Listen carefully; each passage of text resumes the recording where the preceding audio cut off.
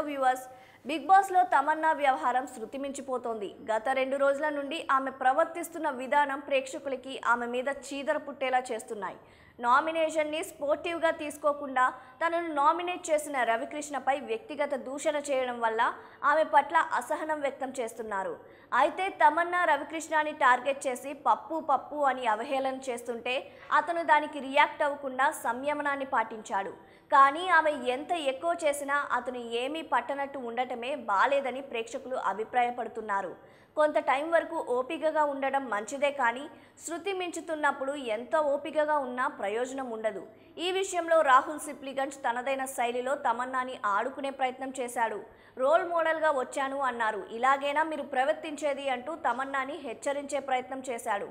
దీంతో రవికృష్ణ చేయనిది రాహుల్ చేయడంతో ప్రేక్షకుల్లో రాహుల్పై అభిమానం పెరిగిందనే చెప్పాలి. రవికృష్ణ ఏమీ మాట్లాడలేదని చూసిన ప్రేక్షకులు రాహుల్ మాట్లాడడంతో కొంత కూల్ అయ్యారు. నామినేషన్లో ఉన్న రాహుల్కి ఒక రకంగా ఇది ప్లస్ అవుతుందనే చెప్పవచ్చు. ఈ వారం తమన్నా హౌస్ నుండి బయటకు వెళ్లే అవకాశాలు 100% కనిపిస్తున్నాయని నెటిజన్లు అభిప్రాయపడుతున్నారు. హౌస్ మేట్స్ అందరికీ ఇప్పటికే ఆమె అంటే దురభిప్రాయం వచ్చేసింది. ఇప్పటికైనా ఆమె తన ప్రవర్తనని మార్చుకుంటే బాగుంటుందని అనుకుంటున్నారు. బిగ్ బాస్లో ఇలా పర్సనల్గా ఒకరి మీద విరుచుకుపడటం అనేది ఎప్పుడూ జరగలేదు.